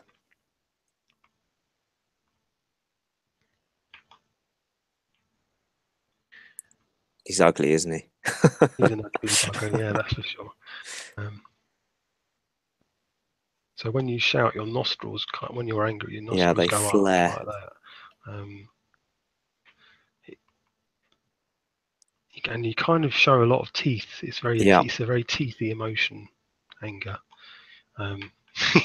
Toothy. Yeah, because you are literally in the primate sense baring your teeth as a weapon.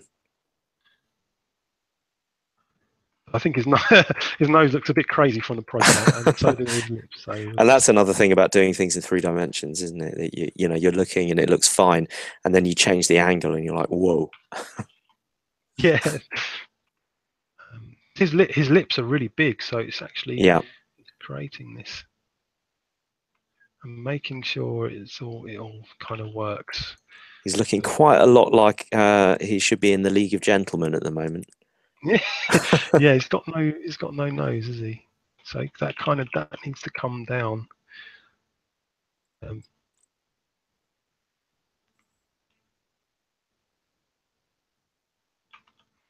I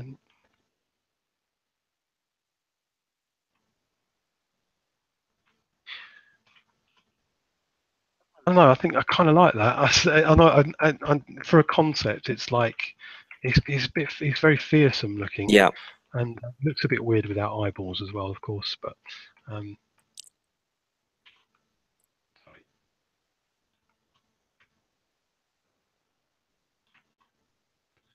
The other thing is I need to pull out this.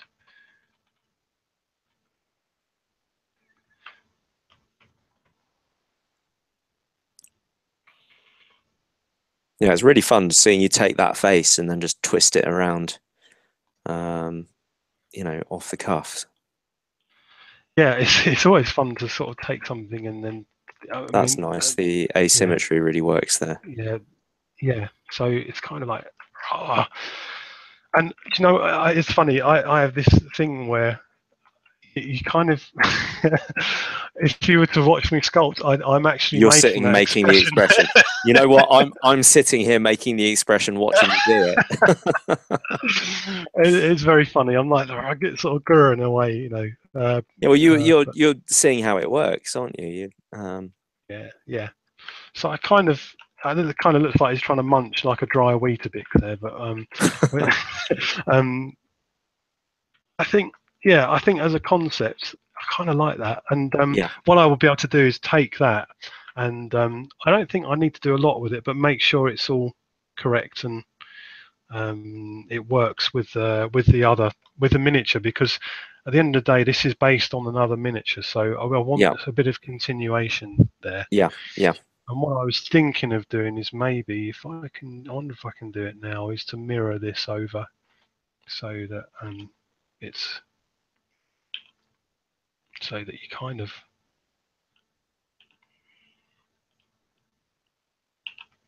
so that it looks different, so that we can get. And I mean, because he's going to be traveling this way in this direction, so his hair is going to be moving more that way instead of the opposite way. So that's where transpose can be really cool, because you can actually draw the line out and then kind of adjust. And it's crashed. Has it? Yeah. On? Yeah. Blue screen. Yeah. Blue circle. Okay. So, I don't see a blue circle. He froze and then he kind of blurred a little bit. Yeah, and it does happen every now and then with ZBrush. So I'm just going to restart it. It did save while we were doing stuff, but we've lost a bit of work. So, it is actually very nearly 9:30, so we've reached the end in any case. I think that's probably a good place to pause, don't you? I think so. Yeah. I don't know how you feel. I've had really good fun with it. So so we've not actually lost a heck of a lot there, but we've kind of lost the expression we had. But I think it's not a hard expression to get again. No, so, and in terms of proof of concept, I definitely feel like that's the way to go with him. I don't know what people viewing think. I think I totally agree with you. The only problem I have is it's very similar to the Nyx sculpt in the way that it's. There's one arm up. There's pulling back on the reins. Yeah, I do see what you mean. So here's the Nyx sort of sculpt. I'll just solo that out if I can find her again. I'm not presenting you. Present for everyone. I'm not. Are you screen sharing? Because I'm. Maybe I'm not screen sharing. Yeah, no, I can only see your logo. Sorry. There you go. Yeah. Yeah, pulling back on the reins with one arm up and shouting. I think the shouting is fine. I'm not fussed at all about that. What else are you going to do when you're Mm. on the back of a giant beast Well, that wants to eat people? exactly. I kind of think, yeah, that's kind of what it does. I kind, in some ways, I kind of like the way that it mirrors the Nick sculpt in that way. I mean, Yeah, they're obviously very, very different sculpts, but in the way that they're designed and yeah. that. So, um, but yeah, it's slightly similar. So it'd be interesting to see people's thoughts on that. It's not too late to change the pose. Well, I Um, wonder whether, I mean, if you look at a ranch saddle, um, they have like a kind of knob that you hold on to at the front. He could have the reins yeah, wrapped yeah. around that and be pointing.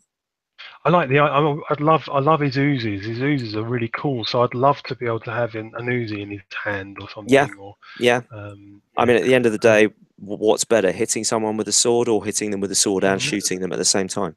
let's push our luck a little bit and do it very, very quickly. And this is why I do everything in bits, Yeah. because I can literally just repose it. Um,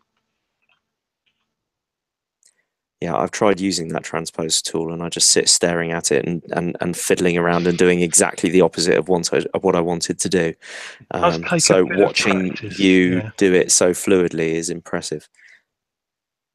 Yeah, it does take a bit of practice. I've used this for a long time as well, so it does that. Of course, that helps. Yeah.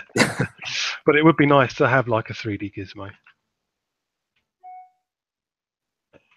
You know what? I like the gangster shooting. He is after all a gangster. He's got a mean ass gat, hasn't he? Yeah. Yeah. Sorry. Too much NWA as a kid, I think, really.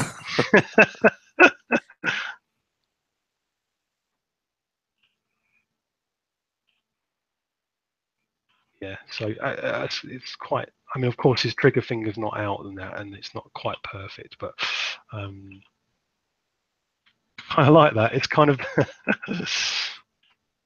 Yeah, I do too. I think that looks really good.